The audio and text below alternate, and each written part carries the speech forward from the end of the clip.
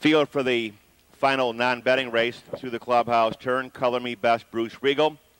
2, Noble Direct, Jeff Smith. 3, Tucson Charlie and Scott Mogan. 4, Sox Alexis, Dave Rankin. 5, Rockabye, Mike Wilder. 6, Easy Living, Charlie Conrad. 7, Kevin Hammer, Chip Noble, and they're off. From between horses, taking the lead, it is Tucson Charlie. Down the backstretch, Color Me Best is in the second. Moving up on the outside, Easy Living the third. Noble Direct away in fourth, followed by Kevin Hanover up on the outside. After that comes Sox Alexis, and the trailer to the turn is Rock-a-Bye-Bye.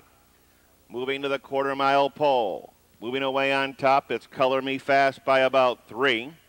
Tucson Charlie, who tried to contest it early, is back to second. 30 seconds flat, racing past the stands.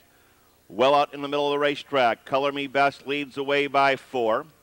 Tucson Charlie second, Easy Living a closer third. Noble Direct picks up the chase.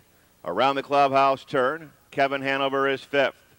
Sox Alexis and Rock-a-Bye-Bye as they move unchanged to the half-mile pole.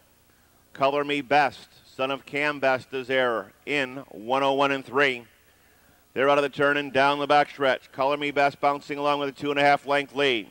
Tucson Charlie second a length. Easy Living is third. Here comes Kevin Hanover moving up on the outside to fourth. Little less than 3/8 of a mile to pace. Noble Direct is fifth.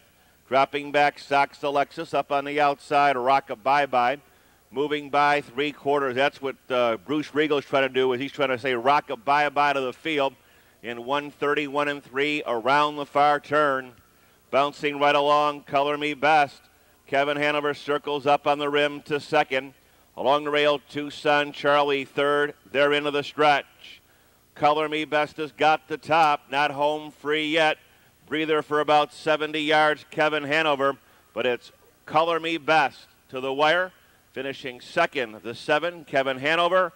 And Tucson Charlie is in there third.